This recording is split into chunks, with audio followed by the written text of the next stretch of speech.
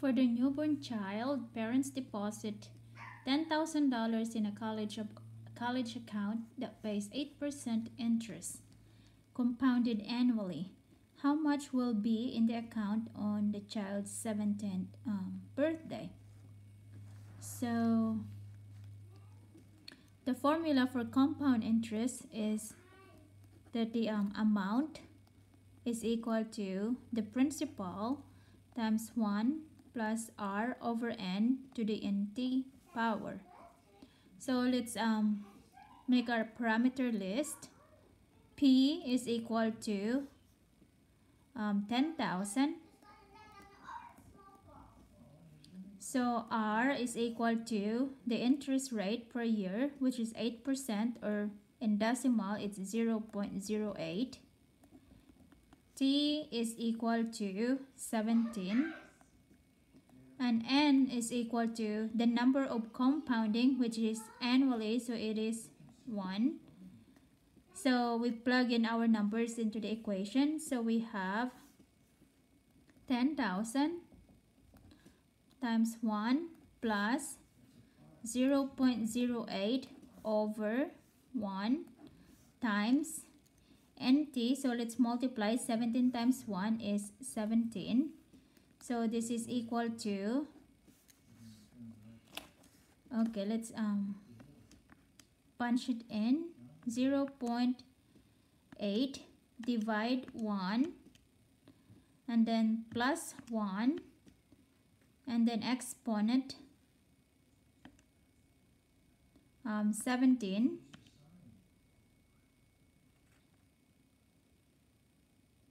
and then multiply it by 10,000.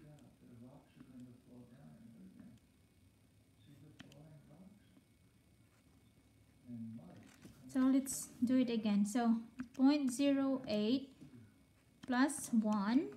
So this is equal to 10,000 times 1.08 to the 17th power.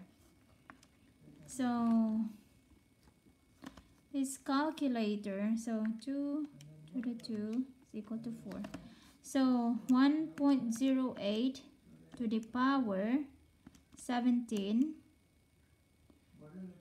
it's equal to 3. So this is equal to 10,000 times 3.7 3.7. So times 10,000. So this is equal to 37,000 $18. So this is the total amount they will get after 17 years.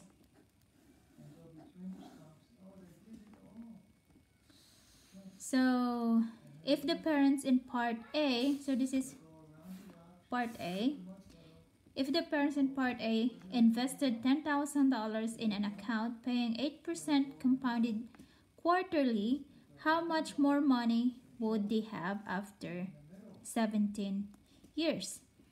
So we use the same equation. A is equal to P 1 plus R over N to the NT power. So P is the same, 10,000. R is the same, 0.8. And T is the same, 17 years. And N, it's quarterly, so that means 4 times a year. So we plug in our numbers. So A is equal to 10,000, 1 plus 0.08 over 4 times NT, 17 times 4. So NT is equal to, so 17 times 4, 68. So this is 68 power. So this is equal to 10,000 times, so 0.08 divide 4 plus 1. So this is 1.02 to the 68 power. So this calculator power is this. So it's power 68.